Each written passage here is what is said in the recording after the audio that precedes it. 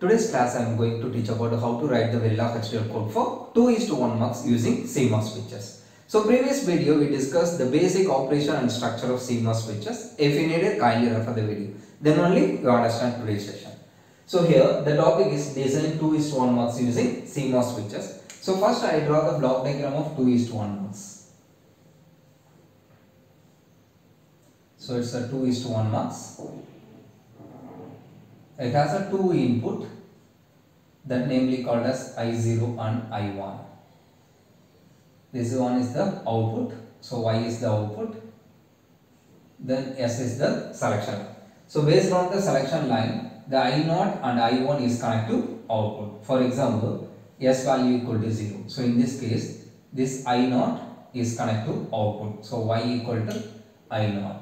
Suppose S value equal to 1. So in this case, I1 is connected to output. So Y equal to I1.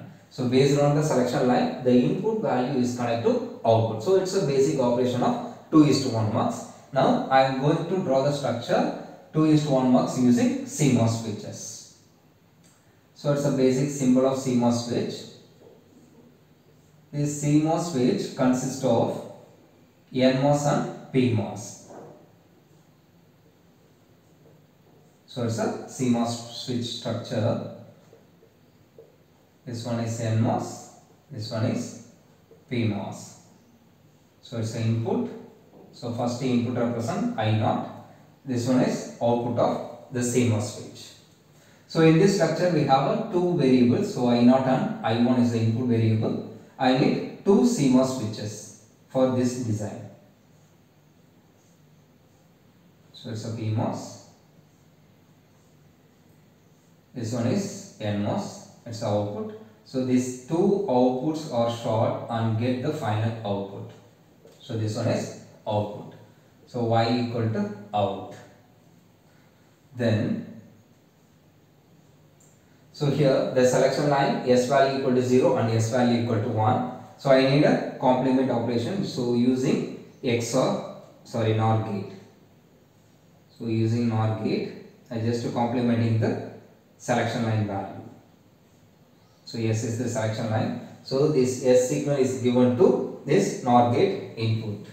So output of the NOR gate is connected to here. So output of the NOR gate is given to PMOS and NMOS. So this one is I1 input variable. Then this S, so uncomplemented term S is connected to this NMOS and this PMOS. So it's a simple structure 2:1 mux using CMOS switches. So using this diagram, now I am going to write the Verilog HDL code. So as usual, you first write module, then module name Mux CMOS switch. So Mux CMOS. So it's a module name. Then within a bracket you mention the input variables and output variables. So in this structure we have three variables considered as an input variable I0, I1 and S. This out is the output variable. So out, comma, I0, I1, then S. So among these four variables, these three variables consider input, this variable consider output. So now declaration of input variable and output variable. Input I0, I1 and S. Output out. So wire, here wire signal is S bar. So S bar is the wire signal. Then first I consider this NOR gate. So NOR. So here NOR gate performing the NOT operation. So here the device name is NT. Then within a bracket mention the input and output. So here output of the NOR gate is S bar, comma S, comma S. So here I am using two S's. So this NOR gate is a 2 input NOR gate. This S signal is connected to this 2 terminal. So S and S is the input of this NOR gate. Then come to the CMOS switch 1. So it's a CMOS switch 1. This one is CMOS switch 2.